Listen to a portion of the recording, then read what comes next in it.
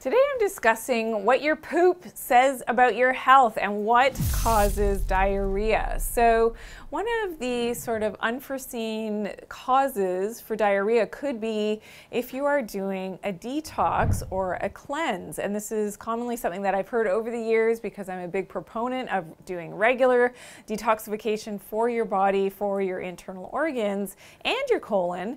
But often these cleanses are far too harsh on the system, and they often focus just on one organ system, and that's usually the large intestine, to move things through.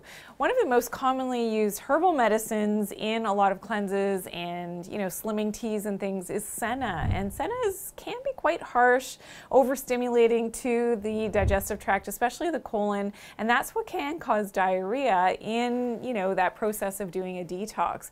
Now, one of the other drawbacks of some of these cleanses, and Senna would be a great example, is that it can be very habit forming, meaning that if you are to get into the habit of using it and then you try to have your own natural bowel movements and healthy bowel movements on a daily basis, that you can't because your body has become accustomed to using the laxative effect of the Senna or other detoxes and cleanses. So I'm not big on that. I think there are better and full body detoxes that are much more gentle on the digestive tract and detoxing all of the organs at once, which is a better way to go in terms of detoxifying. So you got to be careful when you're choosing a cleanse or a detox to ensure that it is very gentle for your system, at the same time doing its job to get those toxins out. So I promise we'll put a link below if you're looking for something that is and does just that. Now, you also have to think about fixing the microbiome and something called leaky gut syndrome if you do have this chronic type of diarrhea, as it's related to what's going on in your digestive tract. And one of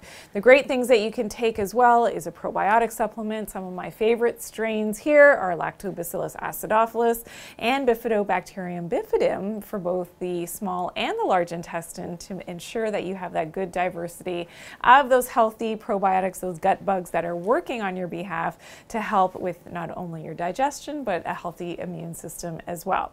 So today I talked all about what your poop says about your health and what causes diarrhea. I hope you've got some questions or comments for me. Please drop them in the comment section below. Be sure to share this video as well and give me a big thumbs up. If you're new to my channel, welcome in. I hope that you'll subscribe and click that bell. Everyone has a calling in life, and one of mine is to educate you how to live your life in tune and in line with nature. Thanks for watching.